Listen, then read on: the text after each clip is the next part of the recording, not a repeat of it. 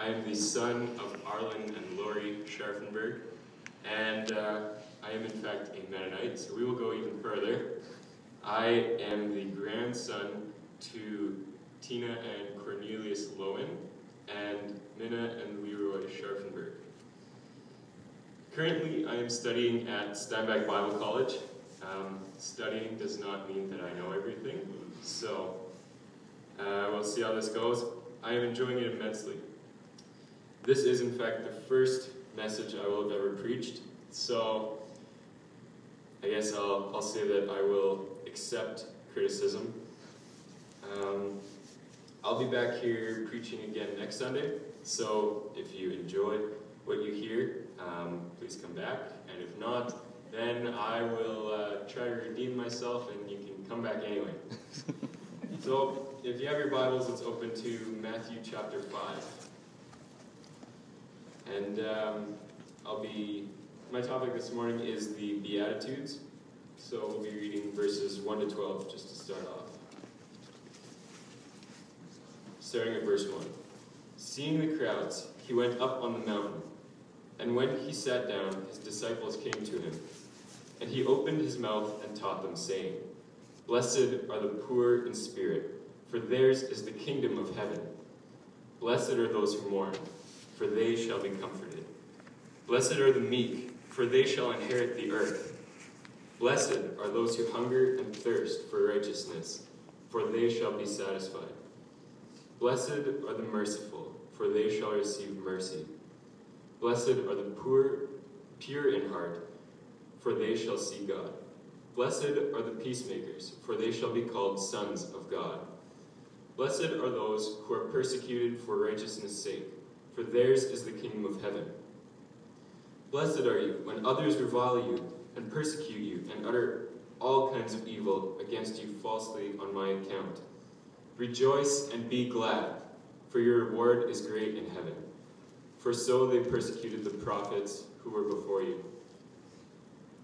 When I was preparing for this message, I began to have doubts as to whether I was actually intelligent enough to give this message. And I realized that probably amongst this group there are quite a few people who are much more qualified than me to be standing up here. So I will just start off by saying I do not have more answers to questions on this topic than others might. But I want to present this passage as a challenge to all of us to continue to grow in faith. So an interesting fact about me is I've always enjoyed telling stories and hearing stories. So I decided that I would share one. I decided I would share this one in which I felt the words of the Beatitudes, they stuck out to me. So each Beatitude begins with the words, blessed are. Often, at least for me, we try to come up with different words for blessed in our minds, since we can't quite grasp what that means. But blessed is the exact word we need. To be blessed is to be happy. It is not a temporary or outward feeling of happiness, but it's more of a state of well-being. Recently, I had appendicitis, and the pain I was experiencing was unlike anything I have ever felt before. There was so much pain that I would actually pass out from it, and later be jolted awake from another wave of the pain. We went to the hospital, and when the doctor came in to tell me that I was likely going to have surgery, everything was calm. Looking back, I realized that it was a blessed moment. I was not happy, but I knew that I was in a state of well-being. Blessed are the poor in spirit, for theirs is the kingdom of heaven. Do we recognize that we need God's help? Have we been so spiritually empty that we need to plead with God for faith? Because if so, we will receive heaven. It's those moments where everything seems to be going against us, and the only thing left for us is the only thing we ever really needed. Blessed are those who mourn, for they shall be comforted. I was in the room when my grandpa Scharfenberg passed away, and my mourning took place in worship as we sang my grandpa as he passed away into heaven.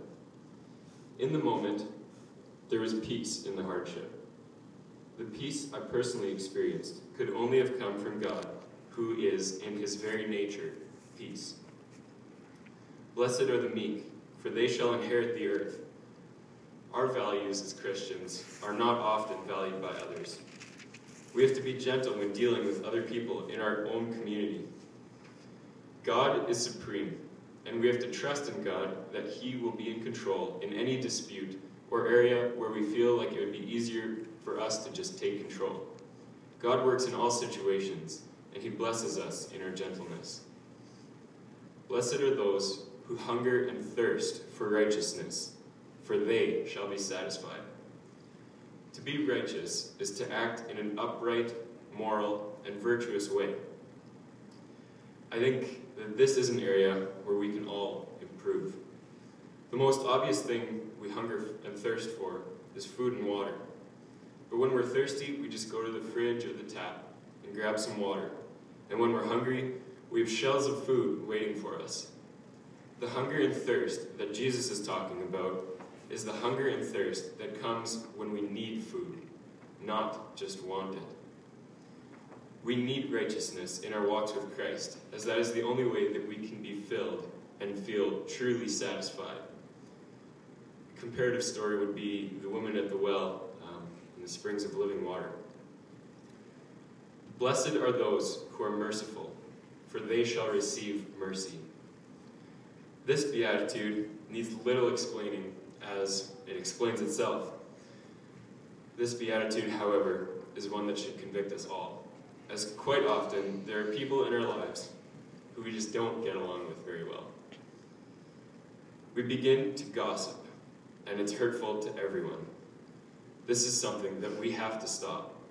We as Christians should not put up barriers of gossip around certain people just because they made a mistake or hurt us. Christ showed mercy by dying for our sins.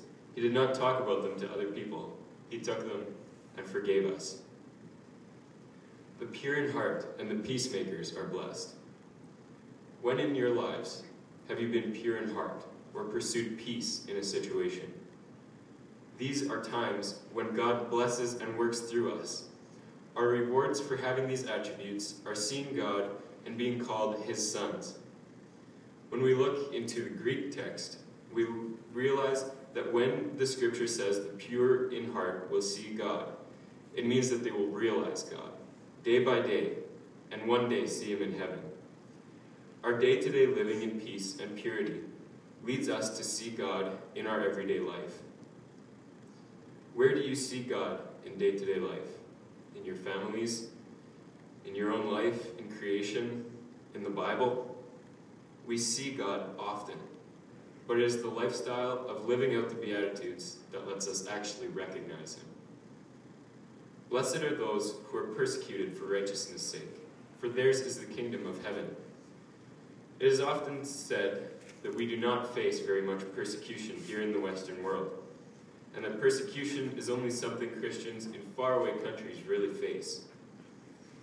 Recently, a professor of mine spoke about this topic, and something he said resonated with me. He asked the question, could we be persecuted? Are we hiding behind the excuse that persecution does not happen, so that we do not have to outwardly share our faith?